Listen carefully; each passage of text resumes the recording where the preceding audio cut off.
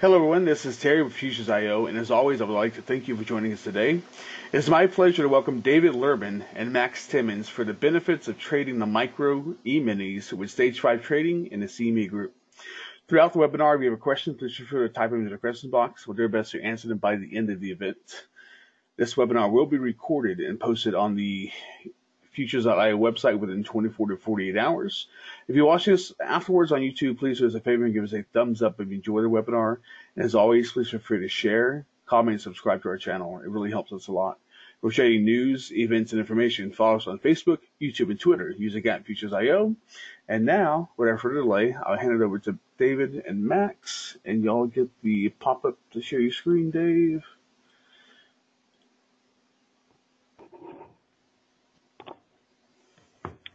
Okay. Can everybody hear me? Yes, sir. Looking good. We're good to go? All right. Thanks very much.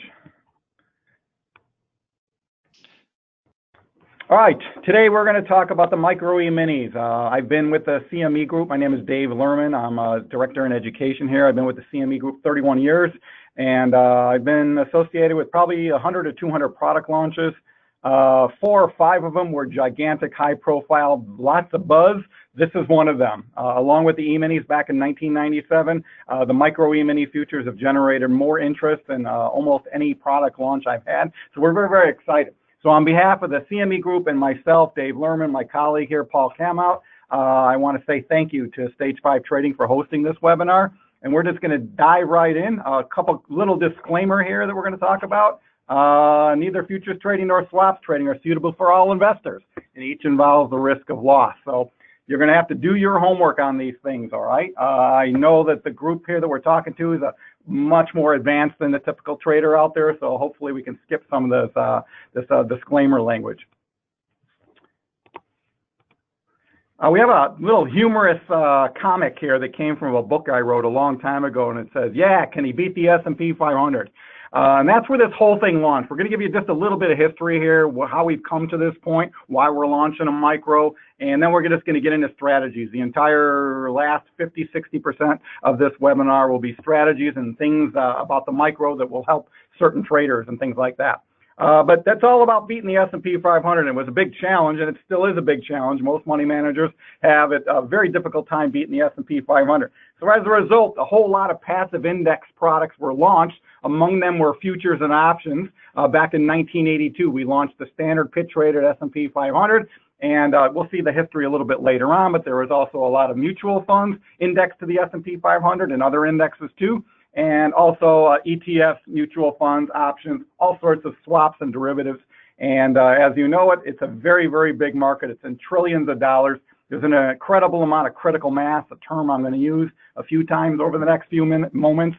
And it's just spawned this entire industry and a lot of great trading opportunities for traders such as yourself. We started out with floor trading and open outcry with the S&P 500 pit traded version back in 1982 of April. We then, as things progressed into the 1990s, electronic trading took hold, and our Globex matching engine and computer traded system now basically accommodates about 90–95% of our trading now. So there's been a lot of progress made in not only trading, but in index trading and stock indexes as well.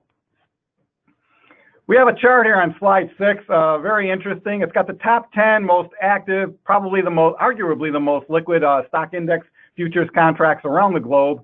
And if there's anything you notice on it, of those top 10, we own 4 of the top 10 spots. And of the top 3 or 4, we have 2 of them, the E-mini S&P and the E-mini NASDAQ. So we've been very fortunate, and a big thank you to folks at Stage 5 Trading and all our clients out there that have helped make this liquid. They're the ones that have made it a success.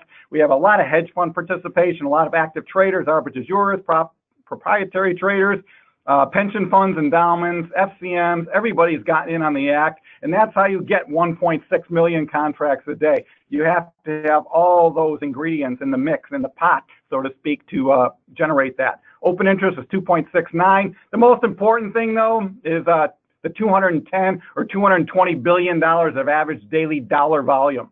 There's nothing that really comes close to that, and that number will become even larger, loom larger as we, again, go on in this webinar. But you can see number 2, E-mini NASDAQ 100, $500,000 a day, almost $250,000 open interest.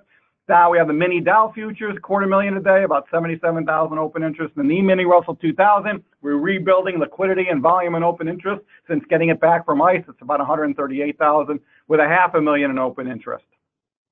So again, we're very fortunate. We've built some great infrastructure, a great trading community, and we have 4 of the top 10 spots. We hope, we would like to think that at some point the micros join this list too, but we'll see. That remains to be seen. So why micro E-minis and why now? Well, we need to right size something for individual traders here. If you look at this long running bull market we've had over the last 10 years, it's just, and not only the last 10 years, this is the last 20 or 30 years, but some of the notional values of our equity contracts have gone 2 to 3 times what they were when we launched. So that's priced a lot of active traders out of the market. The margins, the notional value, the intraday price swings were just a little bit much for some traders. Again, more on that later. A little policy of no trader left behind. Little play there on the words of George Bush's legislation a long time ago, no student left behind, no child left behind, whatever. The market just needed a product that offered the benefits of our stock index futures quadrant and that it would appeal to a wider swath of traders. So we came up with a solution. It was basically, in quotes there, a 10-for-1 split. Now, we're not splitting the S&P 500 10-to-1. That's not what's happening. We're not splitting the futures contract. We're just doing a smaller multiplier. It's going to be a separate futures contract. So we'll have 3 generations of S&P futures now. The standard pitch-rated one, the large one with a 250 multiplier. We'll have the E-mini S&P 500 and the E-mini of the other products too, with a 1/5 the multiplier, a 50 multiplier, and the micro E-mini S&P 500. And again, the other ones, and we'll get to those in a second, with a $5 multiplier. So it's just taking a contract and making it 1/10 the size. That's really it. So it allows people to have a smaller size contract, and that's really the whole spirit of it. Because again, this large bull market, this great bull market we've had, is pricing a lot of traders out of the market. All right, so the current landscape, it's pretty ripe to have a micro contract. As we said, the notional values for the stock index complex, they've increased substantially, and they eclipse a lot of our other futures contracts. I have a chart coming up on the next slide, and you'll see what I mean on that. This thing will benefit a lot of newer traders too, those with smaller accounts. The micro E-mini has a lot of advantages over ETFs. We'll get into that too. Each one of these will have its own slide towards the end of it, and we'll get into a little bit more detail. Also, I understand from my feelers out there in the brokerage community, there's a lot of new futures accounts that have been opened up, but none of them have really commenced trading yet. I think this is a kind of a product that will be a catalyst, if you will, for people to begin trading futures contracts, and the micro is a perfect product to begin trading because of its small size and a little bit less risk. The micro contract offers all the advantages of our equity products, but at 1/10 the size. It's great for traders as well as hedgers.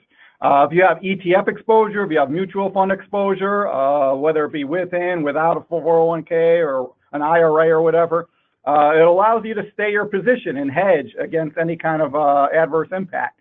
So, and that's a good thing, because if you have an ETF or you have a mutual fund and you were to sell it instead of hedge it, you would not get any dividends anymore, and you'd also have a taxable event if it was outside a tax-deferred or tax-free umbrella. So that's a good thing. You'd get to keep your dividends, and you wouldn't have a taxable event if you hedged using the micros. Some firms, because of net worth or the size of an account, they may not be eligible to trade futures. Well, the micro might just be just a piece of pie that they want. It allows new traders to reduce risk from 2 viewpoints. Margin, you'll have to put a lot less margin down, and the actual dollars at risk will be a lot less too. And also, one of the best things, the micro smaller size allows flexibility and more precise trading. So you can scale in and scale out. We'll have a couple of trading examples that show that a little bit later on. It's something that professional traders do all the time, scaling in and scaling out. And the micro will allow people to do that. All right, so here's the chart I referred to. It basically shows some of our major contracts here at CME Group and the notional value and the margin that you had to put up. And then inserted in there, I have it just verbally. You can see it. But the standard S&P is $700,000 contract. So a 1% move in the standard S&P is $7,000. There's not a lot of futures traders out there that can handle that kind of thing. Professionals, yes. people well beyond the novice stage, yes, but everything migrated to the mini, and the mini's got about $145,000, $140,000 notional amount. The mini Nasdaq's about 146,000. You can see the margins are still pretty high. The S&P, mini S&P is 6,000. The mini Nasdaq is around 5,800, 6,000, I believe. Gold's 3,400. You can see down there the whole chart. But towards the bottom, you'd have the proposed size for the micro contract. So at 1/10 the size, the micro notional value would be $14,000. The micro Nasdaq will be about 14. The micro Dow, the micro E-mini Dow will be 13,400, and the micro E-mini Russell 2000 will be just under $8,000. So again, these are smaller products, in some cases very small with the micro Russell. And again, if you just find that to be too small, you could do multiples of it, 3 contracts, 4 or 5 contracts. It just offers a lot of flexibility for certain traders with certain strategies. All right, so here it is, picture's worth 1,000 years. I was talking about, or a picture's worth 1,000 words. I was talking about this great bull market over the last few years. This is the great bull market, basically, that was interrupted by 2 bear markets, one in 2000, 2001, and the one, obviously, the financial crisis in 2007, 2008, and part of 2009.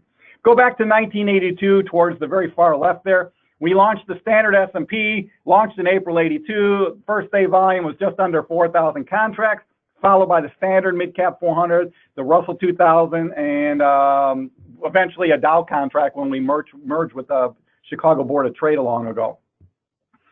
Then we have this big bull market in the 80s and the 90s, one of the greatest bull markets in the history of U.S. finance. And the notional value of the S&P got to be very large. The margins were $35,000 at one point. The average retail and active trader had an account nowhere near that size. So we launched an E-mini S&P future, E meaning electronically traded, mini meaning a smaller size relative to the standard pit traded S&P. Well, deja vu, we are living that life all over again, and we've had a nice bull market since 2009, and basically the Standard & Poor's, the S&P 500, gone up 4 or 5-fold. So we have that same problem again, and hopefully, for the sake of the United States and the economy and the country, in 10, 20 years, we have this issue again that the micro E-minis are so large because of a bull market, but we never know. I'm just prognosticating out loud there. But so it's a nice problem to have. What? I'm sorry? I said it's a nice problem to have. Yes, it is. So we're gonna on May 6th. That's Monday, May 6th, but they'll start trading Sunday night, May 5th. But that will be for trade date May 6th. We will launch 4 micro E-minis: the S&P 500, the micro E-mini, and the Nasdaq 100, micro E-mini Russell 2000, and the micro E-mini Dow futures. So the debut is May 6th. That's a week from, actually, it's less than a week now. It's coming up this Sunday.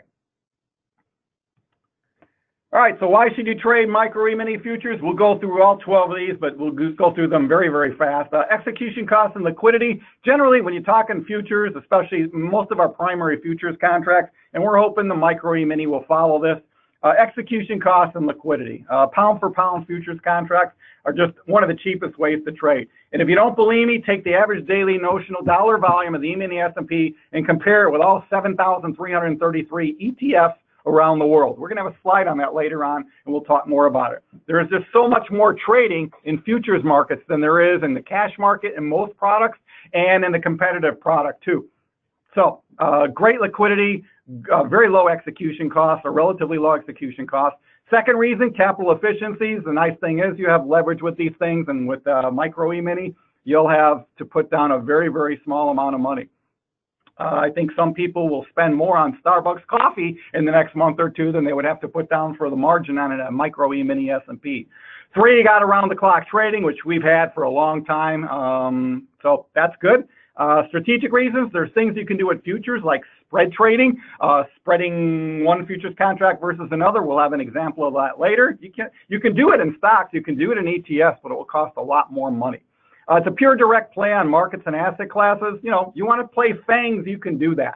But if you get caught in a downdraft with FANGs, it could be very, very, very costly. It's nice to be able to play the whole market. And micro E-minis, like our E-minis, will allow you to do that. Full offset with E-mini futures. Some people will refer to this as fungibility. Be careful here, they're offsettable. They're not totally fungible in terms of you can't take an E-mini call the clearinghouse or call your firm and say, I want 10 micros. You can't do that. You can buy an E-mini and offset it with 10 micro E-minis, or have 10 micro E-minis and offset it with a E-mini. You can do that, but you can't convert one to the other, but they are offsettable. So that's a good thing too. It'll allow a lot of trading flexibility. 7, I talk to new traders sometimes. One of the things that people really have difficulty sometimes, but once you master it, you're on your way to becoming a much better trader, is risk management. Our clearinghouse margining system forces active risk management. It's been said that if you don't have good risk management, the futures markets are a perfect place for you, because they will impart risk management on you, because if you don't do well, you'll get a margin call or you'll be sold out of your position. So you want to make sure your risk management is good and do your homework in that area. 8, you can more precisely scale in or out of positions to fine-tune exposure. So let's say you're a one-lot trader, but you're not so positive about a particular trade. Instead of doing a one-lot E-mini, you could do 6 or 7 contracts in the micro. And again, get in later if you get a little bit more courage or conviction on the position. So again, a lot of flexibility, having a much smaller contract. It'll round out a lot of strategies that a lot of traders do.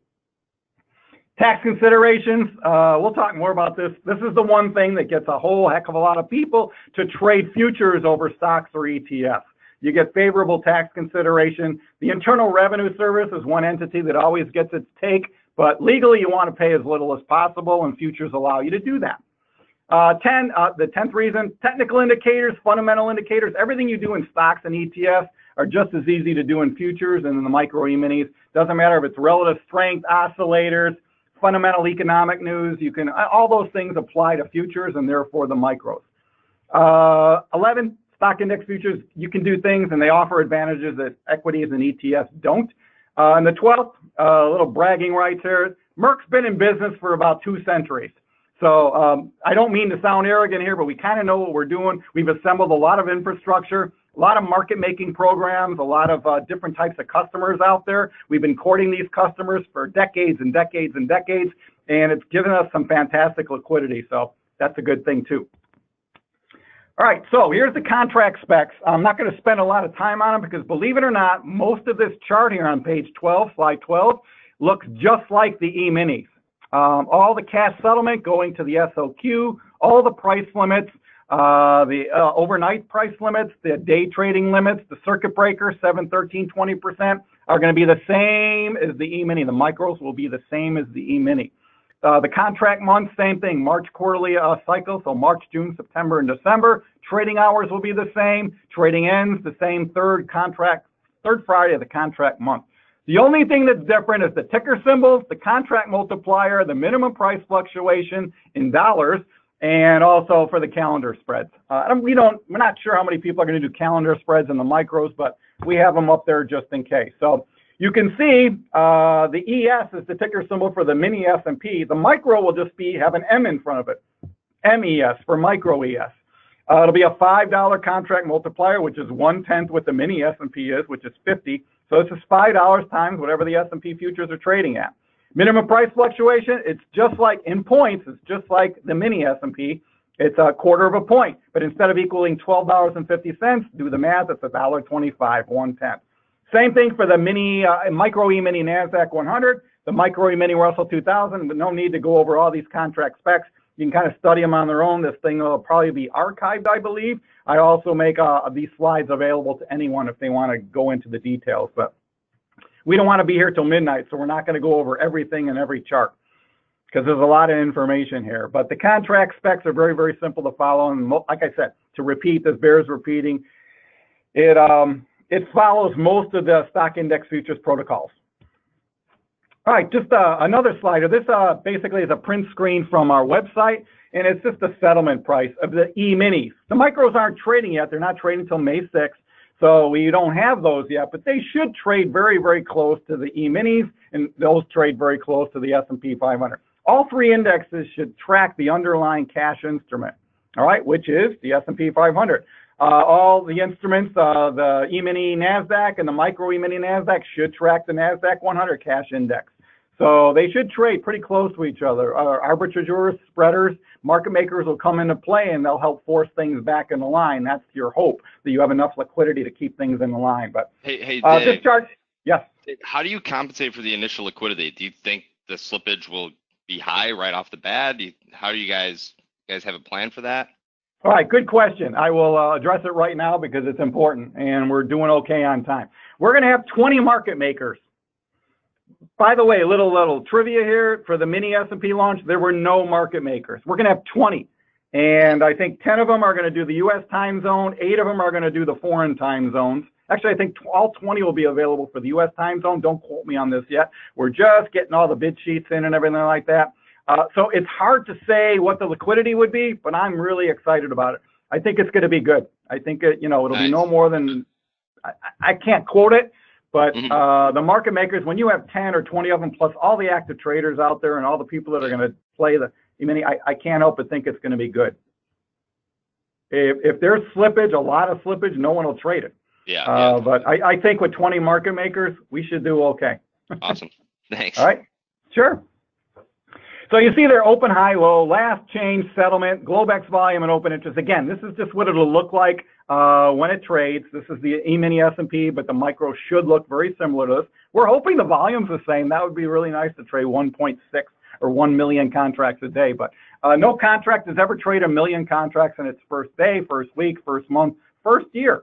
The most successful futures contract in the world didn't come close to 1 million, even in its second year, or third year, or fourth year. It takes a while to get to 1 million, but with the mini S&P, we got there pretty quickly. We got there in 4 or 5 years, I think, which is amazing. At the bottom, it just shows how you calculate the notional value. With the mini, it's 50 times the value of the S&P, so it's 146,900. The micro will just be a $5 multiplier, so 1/10 that, 14,690. And on the next page now, we have all the ticker symbols, the initial margins, the maintenance margins. Margin is a percent of the underlying value. Maintenance margin is a percent. Now remember, margins are, you can all fill in the blank, subject to change. These can change before the contract launches. So check the website, the Merck website, all the margins will be up. For a trade held overnight, the brokerage firm has to post at least that much margin. An intraday trade, though, that can then be substantially less. We also have the futures price multiplier and the notional value. And then I just have a real quick summary at the bottom that shows the E-mini multiplier right next to the micro E-mini multiplier for the NASDAQ 100, the Dow, and the Russell 2000. So I like to put a lot of information in. People can go back and reference it. Feel free to use these slides anytime you want. All right, so let's get into a trade. This is actually a real trade that happened here. I'm going to grab a little water. Being at the Merck 31 years, I've got a few friends in the out there in the trading world. This guy runs a hedge fund. It's called Trans Rubicon Trading. Don't look it up. It's his own private money. And it's a friend of mine. His name is Larry, and he's got a lot of trading systems. He's got a very interesting one that trades on the mini S&P, RSI, and volatility alone. It doesn't give a lot of signals, but this day, particular time, this area in time, this window in time, it did very, very well. So, so this is a real trade. Let's look at how we're only doing this, not showing you, I'm not trying to brag about a friend that is a really good trader. I'm trying to show you how the micro will look and give you perspective in the micro versus the mini versus the S&P 500, the standard. So his system, it's an E-mini system. He buys any RSI below 20 and a spike in the at-the-money volatility in the S&P options above 30% or in the VIX above 30% generates a buy signal. He immediately exits the trade. Any RSI, for those who don't know, is a relative strength index, any reading above 70. Well, by the way, this happened on Christmas Eve and February 20th, respectively. So how would the 3 contracts, again, we're just trying to give you a perspective. For any new or novice traders out there, you should have an appreciation for how much these things are going to move. So again, as a novice trader or a beginning trader, what's your risk tolerance? How much capital do you have? And consider these things as we look at the next couple of charts. So here it is. Here's that ugly fourth quarter we had in the equity markets. The S&P intraday was down about 19% the Russell and the NASDAQ 100 were down much more than 20%. They basically just caved in the latter part of December. So you can see there, you see the chart, bar chart, courtesy barchart.com. And you also have in the bottom frame there the relative strength index. You see that green line and a little bit it dips below the red line. That's when it went below 20. That's the RSI below 20. and that green line goes above to the blue line above, that's when it's getting to 70 or above. It just breached 70 on February 20th, but it went to like 18 or 19 on December 24th, triggering a signal because volatility spiked to 36% on that day. So how did the trade look? Well, I give you the notional values of the three contracts. The initial margin would have been required. And interesting there, look at the initial margin, 30,000 versus 6,000 for the mini versus 660 if the micro minis had been trading.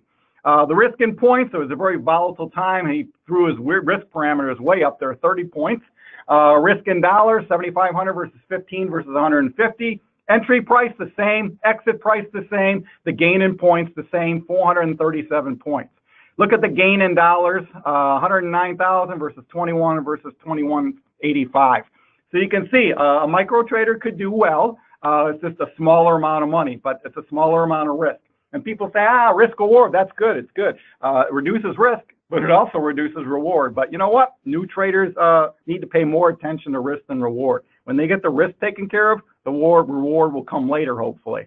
But you don't want to overtrade. And again, if you think it's too small, you don't have to trade one of them. You could trade 2 or 3 or 4. When you get up to 7, 8, or 9, you just trade a mini if you want. That's the flexibility that we offer by offering the micro.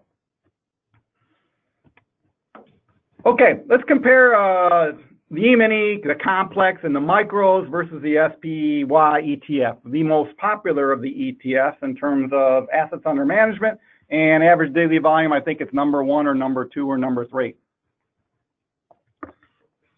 So the ticker symbol, very simple, MES for micro, E-mini, S&P 500 versus SPY. Contract multiplier, we've already gone over. It's 1/10 of the mini S&P, 2,800 approximately, times $5 a contract gives you around 14,000. Actually, when I made this slide, we were at 2,800. We've rallied nicely in the last few weeks. We're at 2,900 now. So notional value of the micro will be 14,000. The notional value of one S&P, because they trade shares of SPY, shares $280 a share, $14,000 per contract for a micro. The number of SPY to equal one micro will be 50. Around the clock trading, yes in the micro, basically no in the SPY. There are some firms, a couple of them, that will let you trade overnight, or completely overnight, 24/7. Very illiquid though. You'll never see the liquidity in the SPY overnight that you do in the S&P 500. All right. Just go back to Brexit. Go back to the November 2016 elections. Go back to the Swiss bank announcement. A lot of times when there was some overnight violence and something happened in Asia, something happened in Europe, the E-minis had tremendous liquidity, and we're hoping the micros, we're going to hopefully transfer some of that liquidity and use our knowledge and expertise and all our great clients to help get good liquidity rather quickly in this. Management fee, there are none with futures, 0.0945 for the Spider ETF. Average daily dollar volume of the adjacent E-mini product and ETF, well, we don't have any data on the micro yet. It'll take a while to get to 220 billion, but the E-mini S&P 500 does 220 billion a day. If we can get just a fraction of that in the micro, it'll be a really spectacular product, and a lot of people will be happy trading it. 220 billion for the E-mini S&P versus 24 billion for the SPY. I'll make a prediction here. I think the micros will eventually, this is a personal prediction, I think they will do very well. Will they surpass the SPY?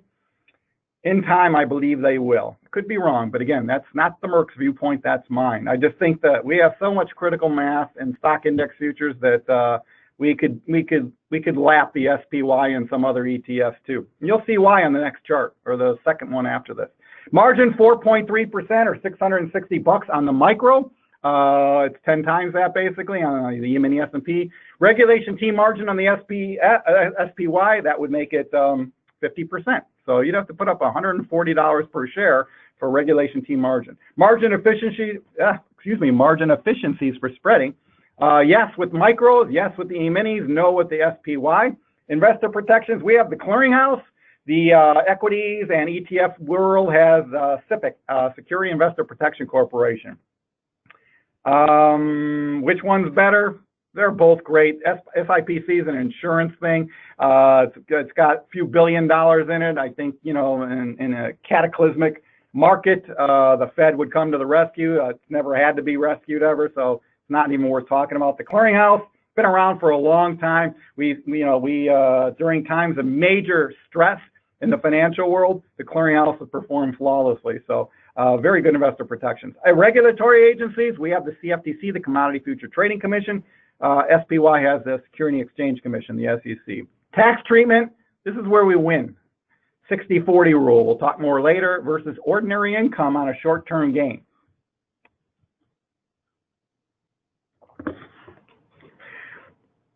All right, so this slide here, it's just a bar chart that shows the CME product, the E-mini S&P 500 versus the 3 S&P 500 ETFs. There's the SPY, the IVV, which is the iShare S&P 500, and the VOO, which is the Vanguard ETF.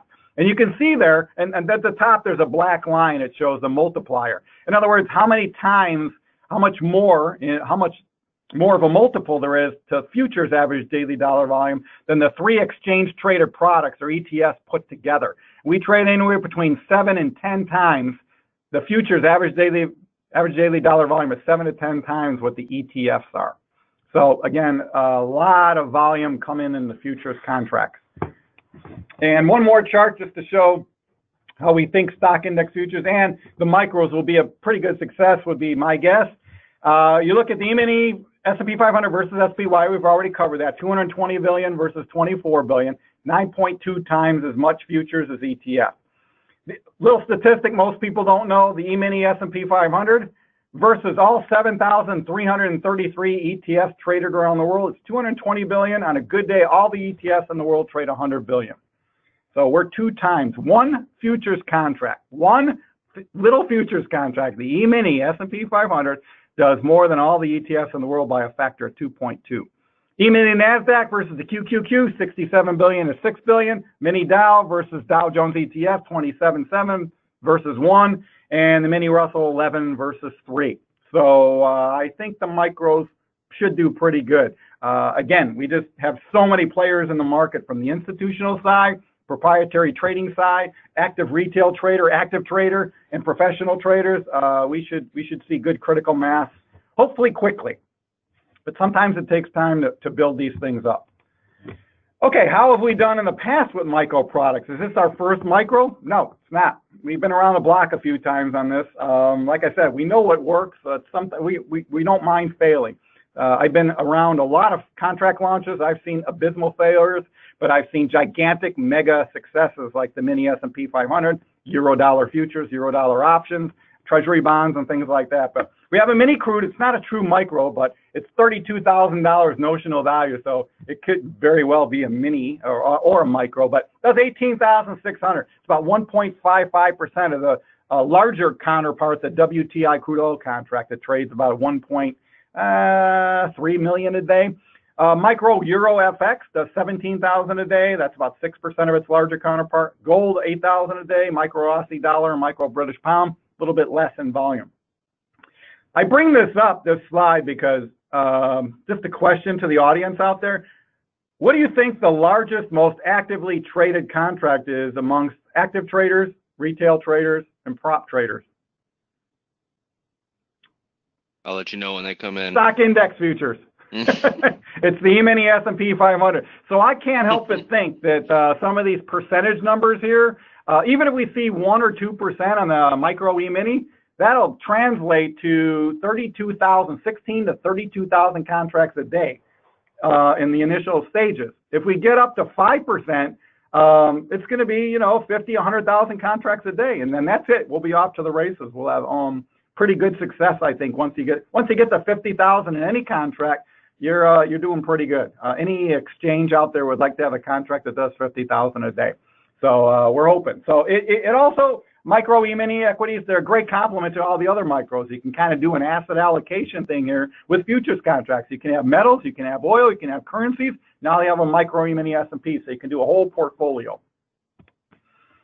All right, so let's look at this precision scaling, flexibility here. Another trade, this is just an illustration though, all right? Although I do know a lot of CTAs that do this type of trading.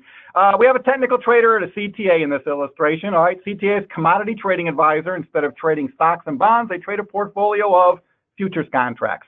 The guy's really into charts and technical analysis. He's an RSI guy too. He sells one June E-mini. Remember, the micros aren't around now, but this is going to be an illustration that will bring in the micros in a second.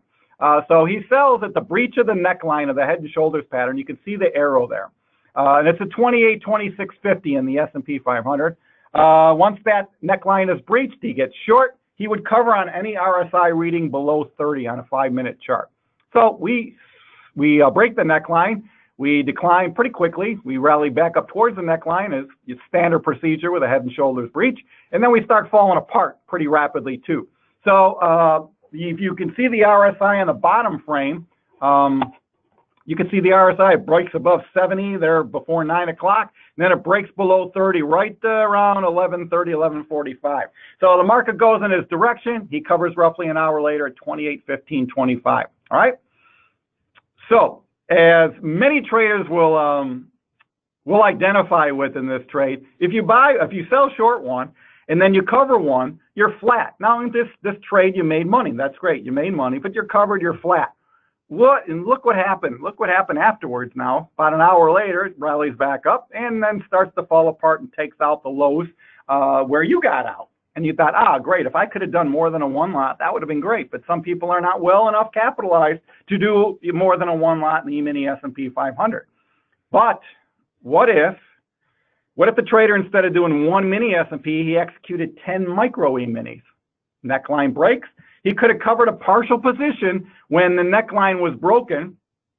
And, he could have covered a partial position when the RSI got to 30, and then if maybe let a few of them run. So cover 5, and then let a few go, and then cover them, and then a few more go. So that's why I have 3 more arrows. Maybe he covers 5 of the shorts, that first arrow, and then that skinnier arrow, he cover maybe 2 more, and then have 1 more running where he cover with that smallest and thinnest of arrows there when the RSI again bounces down around 30. So again, just gives you more flexibility. This is scaling in, scaling out. A lot of professional traders do this. I do it. Everyone I know does it. You get in, you get out. It's not averaging a loss or anything like that necessarily, but it's a type of strategy that you'll average around a price and you can trade around it, so to speak. But you can also, if the trader could have executed originally, just like the one E-mini contract as the original example, and just slowly offset using micros, he could have done that too. So instead of doing micros, he could have done the mini, but he could have offset with micros, covered 5, then covered another 3, then covered another 2. So again, this is the whole thing. The fungibility, the offset will allow you to offset one versus the other. You can't convert one to the other, but you can use them to offset. All right, we're not going to spend too much time on this slide, but it talks about the FANG trade. FANGs were a wonderful story and a wonderful trade until they weren't. Fourth quarter, a lot of people were eviscerated. It was really ugly. Of course, they've come most of the way back. Some of them have come all the way back. Facebook's not too far. Amazon's about 87% away from its all-time high. Not sure on Netflix. Google got massacred yesterday because of revenue miss. But I want to call your attention to the second row there. Average daily dollar volume. Facebook, $3 billion a day. Amazon, $8 billion a day. Netflix, $3 billion a day. Google, 1.8. The QQQ ETF, $6 billion a day. All the FANGs together, just under 18 billion. All the FANGs plus the QQQ, 25 billion. Shift over to the E-mini NASDAQ 100, $67 billion. So the E-mini NASDAQ does more than all the FANGs and the QQQ put together. So again, great liquidity, great critical mass. We're hoping that translates to the micro too. So if you have a portfolio of technology stocks, or you have some of the FANGs, you can use the micro E-mini NASDAQ to hedge your position. Or instead of just trying to take your, make your bet, so to speak, with Facebook or Amazon or Netflix, you can have a little bit more diversity. Buy the micro E-mini instead of 4 FANGs, and you get the other 96 stocks with it in the NASDAQ 100, so you have more diversity. Now, granted, with an index, you probably wouldn't hit the home run you would with Amazon or Facebook, but then again, on the downside, that pain can be mitigated by hedging with the micro E-mini or the mini NASDAQ, depending on how large your FANG portfolio is or how large a QQQ portfolio is. And the great thing about using the micros or the E-mini would be 60-40 tax treatment you get with futures. You don't with the FANGs. You don't get 24-hour trading with the FANGs. You do with futures. And the diversification, you get the other 100 issues with the QQQ, and you get them with, obviously, the futures contract. So Trading the micro E-mini will give you the same great advantages over trading FANGs as the E-mini NASDAQ 100. So we're looking for good volume in that one too. And again, the market makers will be making markets in not only the micro S&P, they'll be making markets in all the products. Okay, let's go. We're going to get into one more strategy and then cover a couple other things real quick. And this seminar usually times at around 45 to 55 minutes. We're going to have a little bit of time for questions too. I told them I can go over a little bit beyond 4:30. So if you need to leave, you leave. That's okay. So what we have here is a correlation between the Russell 2000 and other U.S. equity indexes. I want to call your attention to the Russell 2000 correlation between that and the S&P 500. It's 0.812. And the correlation to the Dow, 0.749, and the NASDAQ 100, 0.58.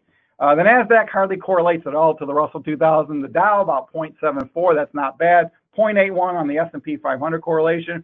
That's even better. It's not perfect. 98, 99% would be a better correlation. But one of the nice things about this correlation is it allows spread trading. Gosh, I hope this software does not load now. Sorry about that. I have a software install going on now. I hope it doesn't interfere with this seminar. So we have the correlation 0.81. They move not lockstep and barrel, but the S&P generally moves up and down with the Russell 2000, but not always. And sometimes these divergences give you the opportunity to profit via spread trading. So we're going to talk a little bit about spreading with the micros. So certain spreads, they require ratios and they're not one-to-one. Sometimes you do one Russell to one S&P. Sometimes you do two Russells to one S&P. It depends. But the difference in notional amounts, different ratios are sometimes required. Why do we have these ratios and why does the clearinghouse recognize certain? Because if you want margin offsets, it has to be done in accordance with the clearinghouse ratios. So you're going to check with your broker on this case stage 5, and check the CME website to see the specifics of the spread trade you want to trade, and it will tell you what the offset is, what the ratio is. So let's look at this thing. This is a chart. It's got a lot of data on it. We're going to skip around because I want to wrap up here and take questions. But this has the Russell 2000, the small cap stocks, and the S&P 500 large cap stocks going back 20 years. Now, as traders, we don't care about 20 microseconds, let alone 20 years. But suffice it to say, the small cap stocks over the long haul outperform the S&P 500. But there are times when they don't. And this is where opportunities for spread trading are there. So I want to call your attention, go all the way down to December 29, 2017. You can see the Russell was up 12.64% for the year. The S&P 500 was up 18.87. So it beat the S&P, the large caps beat the small caps by 623 basis points, or 6.23%. But look what happened just 7 months later in July. The Russells were up 10.5%, and the S&P 500 was up only 4.8%. Why that huge swing there from, negative 623 to positive 570, 5.70%? Why did the small caps outperform? Well, if you remember what happened around the summer of 2018, what did President Trump do? He started to enact tariffs, and the trade war began, and the trade and tariff issue with China and some other countries began to, should we say, accelerate. As a result, multinational companies like Deere and Caterpillar and General Motors, they're going to be impacted a lot more negatively to tariff and trade issues. Therefore, there's kind of like a lid put on the S&P 500 because these large multinational corporations underperform because people were worried about tariffs and how it would affect profits and sales. Small cap stocks like the Russell 2000, they're not as international. They don't have anywhere near the exposure globally. And so they didn't have this like artificial capping due to trade and tariff issues, and they outperformed. But then you say, Dave, well, what happened in the fourth quarter there? The small caps went down 12%, and the S&P 500 by the end of the year was down 6.24%. It completely reversed again. Well, what happens in a bear market?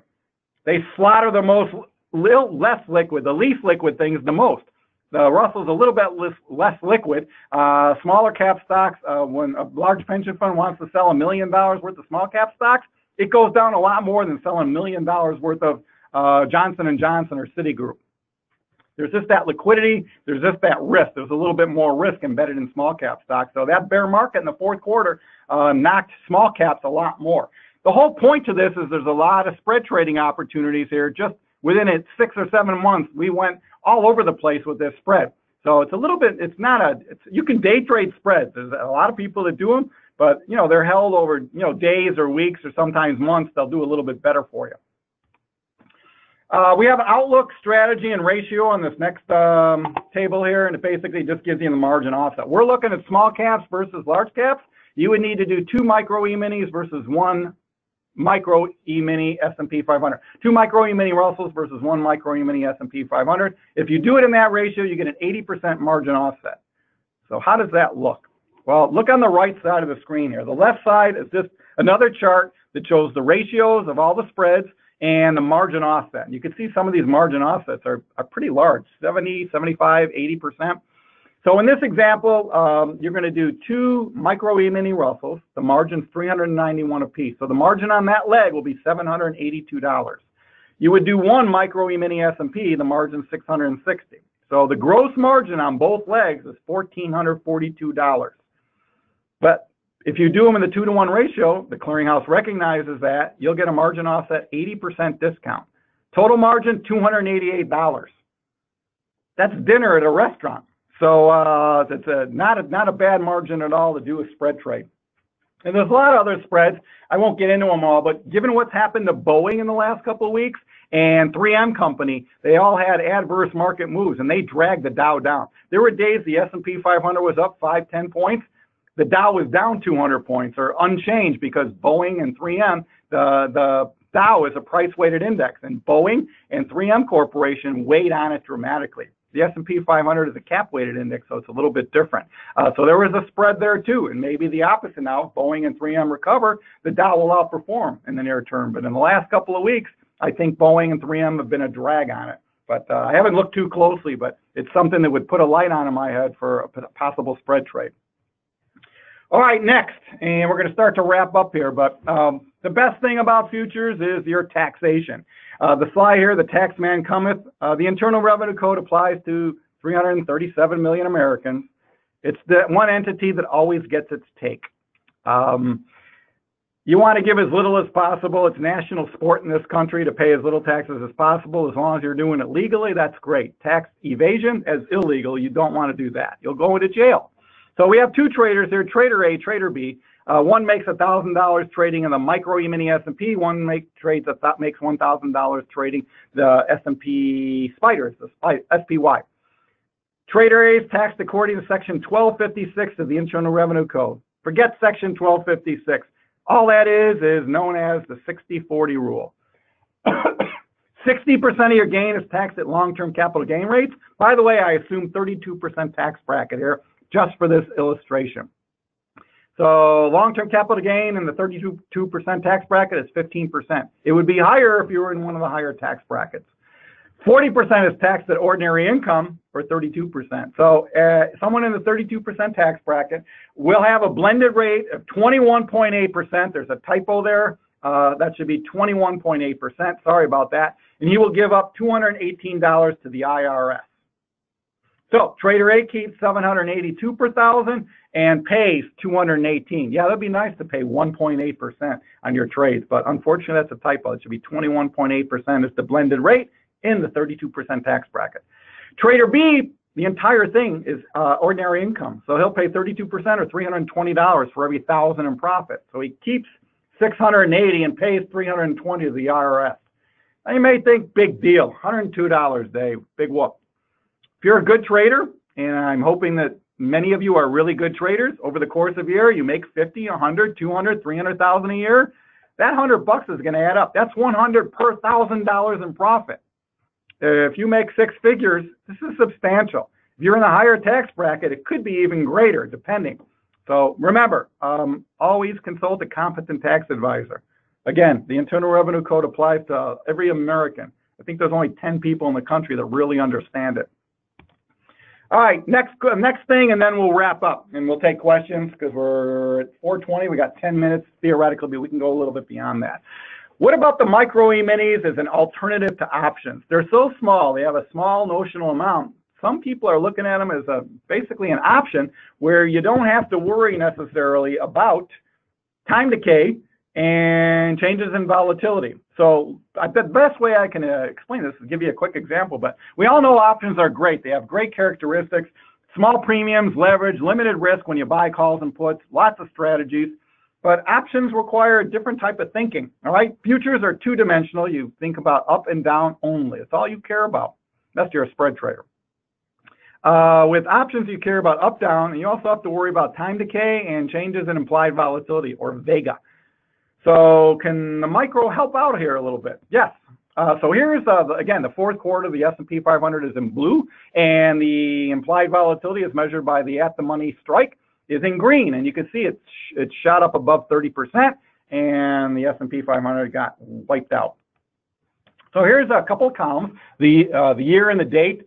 The micro futures price. Now, basically, this is the E-mini futures price I used. If the micros were trading, they would probably, we hope, would trade very close to the mini S&P. I have the implied volatility. Changes in implied volatility affect options a lot. And then I have the March ES, the E-mini S&P 2800 call, and the E-mini, the March 2820 call. And you can see, what if you're a trader and you thought the market was going to go up appreciably? So you buy an option, and you know, if it goes up enough, you make money. You have to go up enough to get to your break-even point, though. So let's look and see how the three trades did. So we started out February 26th of 2019. We went 2 full weeks into the March 2019 expiration, which was March 15th, 2019. Look at the micro futures price, or in the case, what it would have been had it been trading, 27.9150. We ended up at expiration at 28.1190. So we rallied 20 points. We had a couple of gut-lurching or sickening drops. We were down all the way to 27.47 one day, so that was a nice drop. Implied volatility from 12.43 towards expiration was at 10.54. How's that going to affect your option? Drops in implied volatility suck premium out of your option. It's an adverse negative impact when volatility goes down on long options positions, especially a long call when the market's not going your way. So the 2800 call option, you bought it at 23.4. It expired at 11.9. You lost 11.5 or $575. So you were right. The market went up, but it didn't go up enough to get to your option's break-even point. So the option actually lost $575. The 2820 call option didn't get anywhere near its strike. You lost the entire premium of $710. Now, I'm not knocking options. They're fantastic products. There's a lot you could do with them, but if you're not right in the direction pretty precisely, you're going to lose some premium. All right, if you don't get volatility right and time decay right, you're going to lose some premium. The micro, though, it rallied 20 points, so you made $102, which doesn't sound like a lot, but if you delta adjusted these, because these are mini options, the mini S&P, the 2800 mini option had a delta such that it would take 4 micro contracts to equal the delta on this call option, and it would be 3 contracts to equal the delta on the 2820 call option. So instead of making $102, if you delta adjusted the whole strategy, you'd have made $400 on the micro and $300 if you delta adjusted versus the 2820 call. So without getting too complicated here, what I'm saying is the micro would have done better, and you would have had, I won't say limited risk, because if you go long, you know, the risk is $14,000, and that's if the S&P 500 goes to zero. Anyone know the last time the S&P 500 went to zero? It didn't. It lost 80% of its value in the depression, but it's just a more limited risk trade. It's not a risk-free trade, but more limited risk. If you sold short micros, then there's more risk and there's less optionality, I believe. But it's something to consider because of its small size, to consider kind of like as an option in a very strange sort of way. All right, one other thing I put up here, and I think this is the last slide before all the goodbyes and thank yous and all the references and phone numbers and stuff like that. I took options volatility numbers and just converted them to daily numbers. So most volatility is annualized. I converted them to daily volatilities, weekly and monthly. So you can see there what you can expect in a high volatility environment or a medium volatility environment or a low volatility environment. Right now, we're in a medium volatility environment. I just estimated about 15%. And you can see what the average daily moves are in the mini S&P versus the micro, what it would be if it was trading. So one standard deviation move, a move of greater than that only occurs 1 out of every 3 times. 2 out of 3 times it will be less than that. So 1,220 in a medium volatility environment, the mini S&P, on average, 2 out of 3 days will be $1,220 daily move from top to bottom. Just on average, medium volatility day, 1 standard deviation. The micro would be 1/10 of that, $122. 3 standard deviation move you'd expect, or 2 standard deviation move you'd expect 1 time out of 20 events. So basically, one day out of every trading month, you'd move $2,400 in a day. The micro E-mini will move 244. All right, and a 3 standard deviation move only occurs about 2 times every 200 trading days, or 1 time every 100 trading days, roughly. So you'd have $3,600. That would be a very big day, big move, big day, and be 366 for the micro. So you can see, I just put this up here so people can see what they can expect in movement. All right, so real quickly, as we wrap up, we're going to have market makers, as I talked about. We have this fungibility or offset feature. Price quotes will be available through all the major quote vendors, and you can also see delayed quotes at cmegroup.com. If you're new to futures, please do your homework. You're going to have a futures account. You can't trade these through a security account. It's not hard to open a futures account. It's very easy. Margin with futures is different than it is with stocks and ETFs. With stocks and ETFs, you have to borrow 50% and put up 50%. With futures contracts, you put up a small deposit, 4, 5, 6%, and it's much easier. Shorting futures is a lot easier than shorting stocks and ETFs, and there's some minimum requirements depending on the various firms out there. So check in with Stage 5 Trading. CME Institute, it's a great place to go, especially if you're a new trader, and there's a trading simulator on there. There's classes, all sorts of resources. You can go to cme.com/education to do that. Check on your key economic reports. They can move the market dramatically sometimes. And we'll skip the key takeaways, and we'll get right into contacts. I'm Dave Lerman, the presenter. Email me.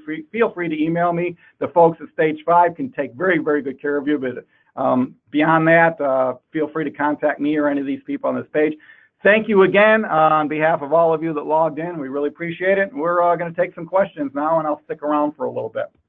Thanks, Dave. Oh, by the way, if you're ever having a really bad day, remember in 1976, Ronald Wayne sold his 10% Apple stake for $2,300. Mono, I love this slide. It's now worth $70 billion. That is a bad day. And for everyone out there, that's my contact information. Phil, shoot me an email. We have a special futures.io micro E-mini pricing, so please reach out to me either by phone or email, and let's get some questions. Do you think, Dave, this will reduce liquidity in your current E-mini ES and NQ products?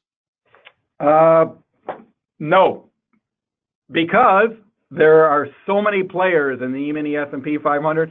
I can't, there might be a little bit of cannibalization at some point, but we're constantly getting new people in the market. There's more and more money passively indexed to the S&P 500. And the market's grown dramatically over the years. If you look at what the E-mini did 10 years ago versus what it's doing now, a lot of different options players in there, a lot of combination players and stuff like that.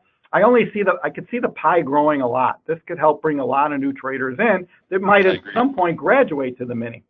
I agree. I think this could pull in a lot of those young millennial traders that might not be able to trade the E-mini, essentially. Exactly, and ETF traders too. Yeah, exactly.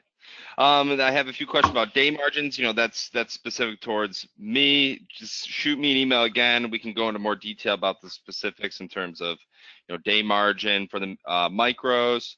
Also, you can hold them overnight as long as you have the margin to hold them overnight. Let's see, any other questions out there? I'm just going to make a quick comment with a lot of people. I used to trade the microcurrencies. And the question about holding overnight, that was one of the best ways I learned how to swing trade, was the low margin and being able to hold it a longer time frame. So I think this micro ES will allow a lot of traders to do that with ES to get out of that day trading mindset and more into maybe swing trading. So, yep, I agree. Any chance for a micro CL? Yeah, okay. No plans for that right now. We have a mini crude oil, which is a very small contract. No plans at this time for a micro crude oil or a micro bond or any other thing.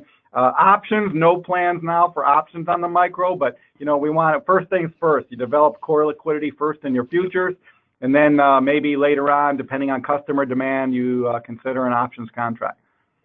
Yep. And for Paul, yes, they do generate 1099s.